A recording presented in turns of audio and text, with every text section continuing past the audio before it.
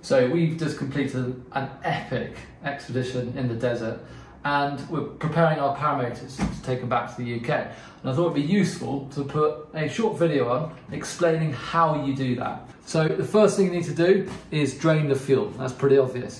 So you're going to run it until the fuel burns out, but there's still fuel in the line, okay? So you're going to upend your paramotor, and you're going to do this all the day before you actually pack it up, because what you need to do after you've drained the fuel is then take off the fuel cap, take off the spark plug, and take out the fuel filter in order to allow it to breathe and get rid of that smell. Useful tool, very cheap, coat hanger, put a little hook on the end, and what you need to do is you need to find your fuel line, which will have a filter on the end. And as you can see, we've taken that off and put this little red cap on. It's a bit fiddly, but once you get in there, you can hook the fuel line, pull it up, and then just keep it on the outside with this little cap on. You'll also notice I put another little red cap in where the spark plug would be, and a little sponge in the exhaust. And I've given it a bit of a clean as well. We've got these industrial wipes. These are really useful. So give it a clean, make it look nice and shiny, yeah, which is good to do anyway. Once you've removed your spark plug, your fuel line, and your fuel filter, you're going to bag them up. Okay, you're going to put them in a sealable bag. I've also taken off my prop hub, and you can see my fuel cap. This is a great top tip, which comes from Kester Haynes at Parajet.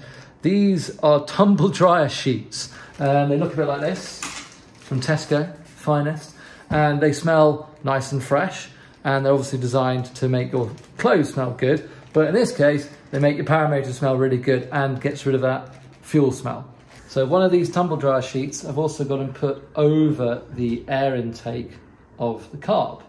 So that goes on like that, and you're just going to put your air filter back on gently so it sits and just, yet again, covers up that fuel smell.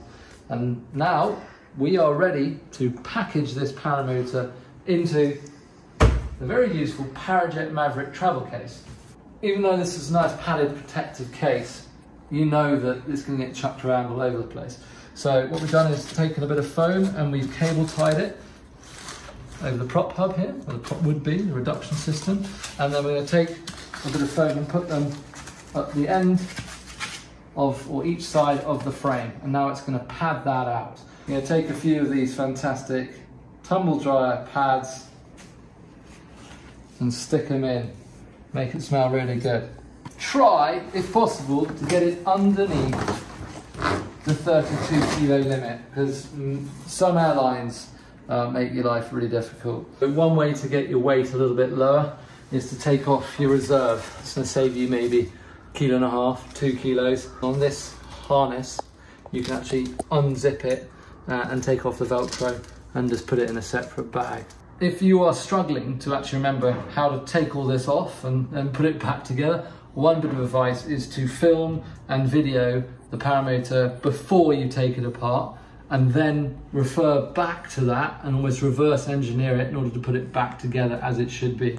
It is fairly simple, but it is quite time consuming. It'll take you maybe an hour in order to get everything prepped and get it ready. And then when you check it in, it's strictly sports equipment for paragliding. Do not use the word motor or engine. As we all know, the greatest thing about paramotoring is its transportability. So hopefully this has made it a little bit easier for you to take your Parajet Maverick with you wherever you go around the world and make the most of this fantastic sport.